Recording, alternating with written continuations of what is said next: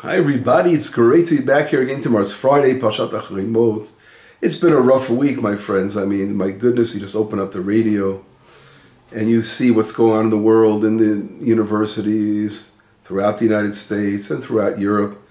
Rampage, it's like the Kristallnacht of modern day Kristallnacht of literally. I mean, the Jewish people do not feel safe. They can't walk to classes. Everything is being put on hold, and just rioting and violence. Such evil. And what is this evil all about? Fighting against Israel again. I mean, it's not to be believed. Israel, who quietly did literally sat aside for years, and the Azatians are shooting missiles and bombing our cities and murdering our people. And it reached a climax on October 7th when they came in and raped, murdered, mutilated, decapitated, and putting children in ovens. I mean, things that are hard to believe. We didn't see this since Nazi Germany. By the way, Holocaust Day is coming up next week. And the world is trying to condemn Israel. The world's coming out with Hague for warrants of arrest of our leadership. The United States is putting on sandals, like locking in the government of Israel not to go forward to Rafah. I mean, this is ridiculous. We have to eliminate the evil. And it's really bursting at its seams, the evil in the world, this evil force. But the world, is it seems to be so, the word in Hebrew, atum, so close, so like far away from truth. But it's so frustrating, like we can't, prevent it from happening. What's going on over here? And this is the great question that was asked. Why is evil in the world? What's the purpose of this evil in the world? I'll begin with a story today. I wake up in the morning and I have this, my hand is itchy, man. I'm looking at my wrist and I have this big mosquito bite. Wow. It was a nasty mosquito. I go to go pray, come back from prayers. I'm walking down the lane towards my house, and I'm thinking to myself, wow, why did God create mosquitoes for in the world? And then I thought about a midrash.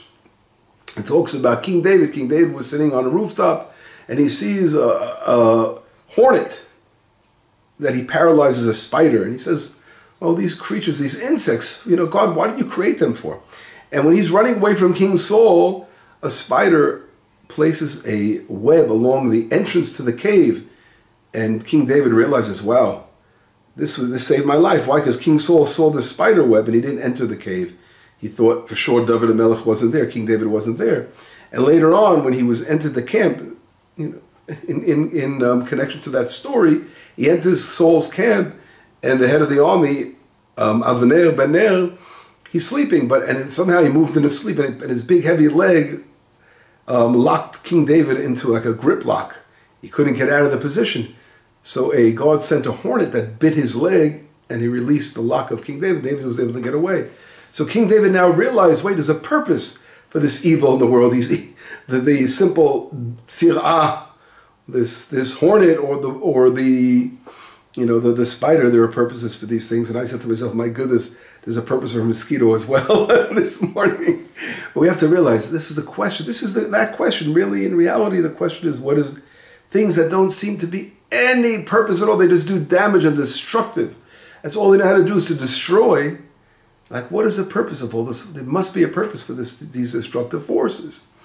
And of course, the answer is yes, of course there's a purpose for destructive forces of the world. And that is the basic way that we could choose between good and evil in the world. And it's also those forces that are able to push us in the right direction. Because when you see bad and you see evil, you want to run away from that. You want to do good if you're normal. And that's really what our life is all about, to try to recognize evil and to run away from evil and to do good and love and kindness and eliminate evil. So there's a purpose of this all in the world. At the end of the day, it's part of the creation. As there's a verse in Isaiah, a very powerful verse in Isaiah that comes right out and says, the prophet in chapter 45, verse 7 says, Yotzer or uvorei choshech, oseh shalom uvorei ra, ani Hashem oseh kol ele. The prophet Yeshayahu says, God creates light and creates darkness, and he makes peace, and he creates evil. I am the God, I do all this. So we have to realize that evil is a creation of evil in the world. And that evil is really something that God allows to be there. God allowed the existence of evil in order to bring the final rectification of the world. So a lot of times when things seem so bad and the worst they could possibly be, we have to hold on tight and realize that at the end of the day, evil doesn't have existence because evil will fall apart and disappear. But goodness and is the everlasting connection to God that will overcome all situations. And this topic is so perfectly related to an hour portion. An hour portion, if we open up into Leviticus, Acharey, in the chapter where we'll learn about the high priest doing his service on the holiest day of the year, on Yom Kippurim, on the Day of Atonement.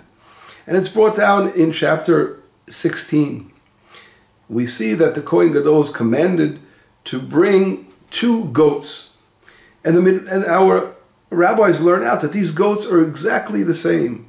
That if they're white goats or the black goats are the same color, the same size, the same value, you buy them together. They're literally like twins.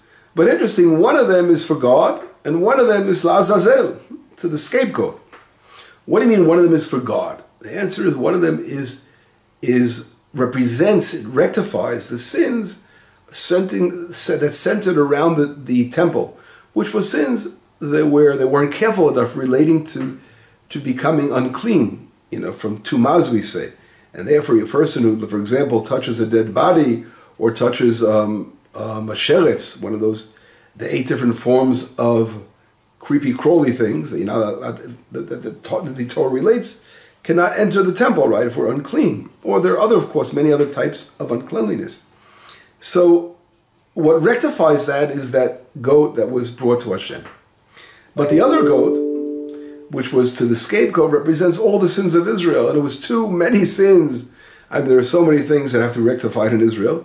So all those heavy sins are represented by the second goat. And therefore, the only rectification of that goat is to throw it off the cliff and it breaks apart. But of course, the question comes up, what is this all about?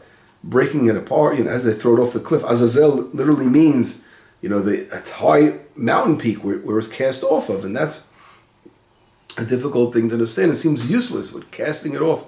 But in reality, that represents the evil forces of the world that are eventually going to dissipate and break apart and fall apart in the world.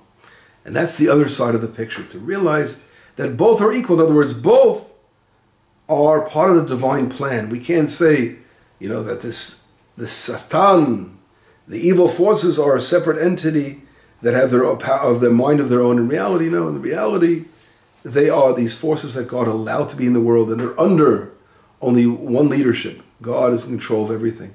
And therefore, they will be eliminated. And that's sort of hinted within casting off the he-goat off the cliff. And that's hinting to the fact that the evil in the world eventually will disappear. So if we look now, and we have to be encouraged at the end of the day, with all the terrible things that are taking place, is that we are going somewhere. All the evils here in order to awaken us, to bring us closer to Hashem, to pray harder, to do better goods, to do better deeds. And therefore we can't be afraid. The worst evil comes out, and you see it. Sometimes, I saw something I couldn't even believe, that there are literally Jews that are part of these demonstrators that have become the greatest enemies to their own people, Israel. They've totally taken themselves out of their nation, and they've joined forces with the devil. They made a pact with the devil, you could say, with murderers, and that wanted genocide. They talk about genocide. They've been doing blood libels against Israel for months now, since the war began, reversing the situation around. And those people that are there are unfortunately those who took themselves out of their nation, and it's so painful to see. But that evil will be eliminated. It doesn't have evil is lie. Evil is connected to lies. A lie doesn't have any kind of stands for a long time. We've seen throughout history, all evil was eliminated. In Nazi Germany, when we were fighting against the most evil force of the world, who could ever believe that there would be a victory? But God did not allow that evil to lift its head up. Eventually, it was destroyed. And what was special during that time is that the world recognized these are evil forces, we have to eliminate them. Today, it's very interesting, the evil force we're fighting against, people have reversed. They've turned Israel, the light to the nations, the beautiful light of Israel, our country. our small little country that we're fighting for the very existence of our people. They've turned us into the villain and turned the villain into the prey, into the victim. It's unbelievable. It just doesn't jive, but we see that this obviously is connected to the overall tikkun, to the rectification, tikkun olam, to the final rectification of the world. We're heading to very, very big times. At the end of all this, there is no doubt we will come out in flying colors, because God has promised never to abandon his people. So it's going to play itself out in a good way at the end. But we have to, it doesn't mean, okay, just sit back and let evil lift its head up. No, we're commanded to fight against evil with all our heart and soul. We can't allow it to lift its head up. We must take evil by its horns and eliminate the evil. And so you got to throw it off the cliff, right?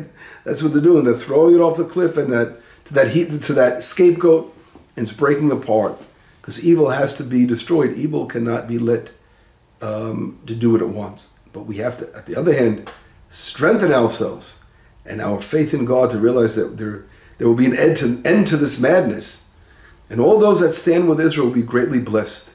And that now we're in the time, now we're literally living in that time where people have to choose good from bad, good from evil. You have to walk and stand with Israel. And all that the phony values in these universities, they're talking in the name of this cosmopolitical, world. They've lost their minds, literally lost their minds. And they can no longer distinguish between good and evil anymore. That's the worst sign of illness, when a person, they lose their taste. They can't taste. One of the symptoms of corona, God has sent us a few different things to try to wake us up. One of them was the corona virus, where a person lost their taste and their smell. In other words, they can't distinguish between something good or bad, right? Something sweet or sour.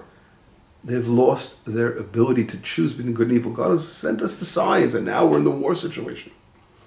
This reminds me of when King David sinned. When King David sinned, and he decided to count the nation. God told him, through the prophet Nathan Navi, because tell King David to choose between three possibilities. You can either choose to have famine in the world. You can either choose to go to battle, or you can choose to have a plague. And he chose the plague. King David, why the plague? Because I'd rather fall in God's hand than fall in the hands of man. If there's war, you're falling again. It's more of a terrible situation. So God brought us the plague of corona, and then he brought us war. And the worst thing, famine, we hope not to get there. But this was an important, obviously these things that happen in the world, these are parts of, we can look at them as stages, of course, in the redemption. They're important parts of the redemption process. God doesn't want to punish us, of course not.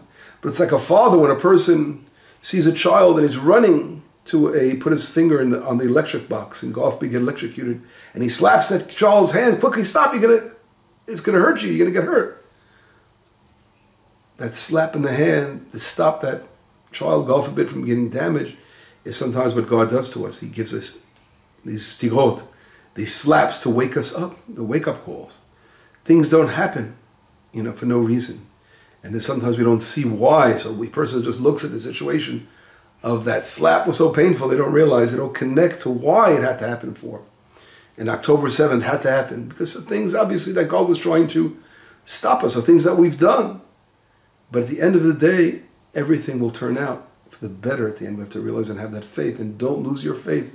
The opposite, we've got to be so strong in our prayers and our actions, not to sit idly. We must continue to strengthen Israel, to support Israel, to walk with Israel.